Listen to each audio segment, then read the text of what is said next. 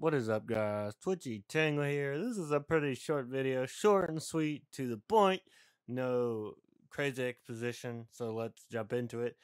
I'm here to make your New Game Plus experience just a tiny bit more entertaining. So let's talk about it. A few things you're going to need. You're going to need to pray to the RNG gotcha gods that you can get a rhinoceros beetle charm. You need to buy an obscene amount of first aid sprays, somewhere in the ballpark of 300 to 600. And the big thing, this is where you really need to understand when to do it and how to do it. You play this all on assisted.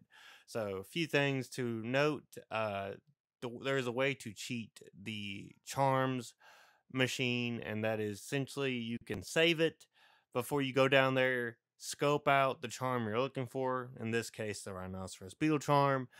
Go back to the previous save and do the exact combination you can do.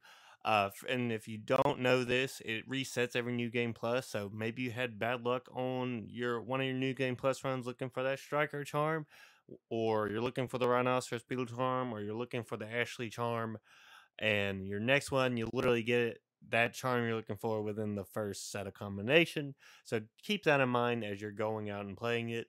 And the big thing is absolutely playing this on assisted, because that is the only difficulty that allows you to get a continuous supply of first aid sprays. I think it's a pretty neat thing if you're looking to just unwind after completing everything in Resident Evil 4 Remake. It's just a fun little thing to get a bunch of money and use it for whatever you want. I love when games have this sort of access. Resident Evil 4 Remake is just a gem. But that's kind of it. Very short and sweet to the point. I wanted to give you guys something short and generally talk about it by finishing out what I have planned for content-wise. I've got a video I'm going to be talking about my thoughts on Professional and my experiences with it, as well as doing a talking about the glitches that got removed in the most recent patch. I think Capcom's stupid for doing so. I feel like it's pretty dumb to do something like that.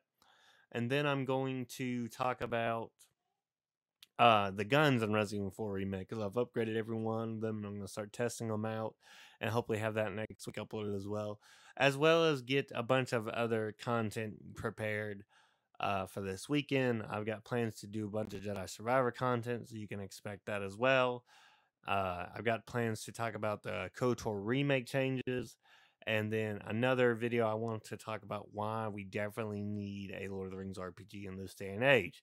But that's it, guys. If you enjoyed that short little video, be sure to hit that like button. It helps your boy out get into the algorithm. If you really enjoyed the content, consider subscribing and turning notification bells on. I'm going to try and get to a more quicker swing of uploading stuff.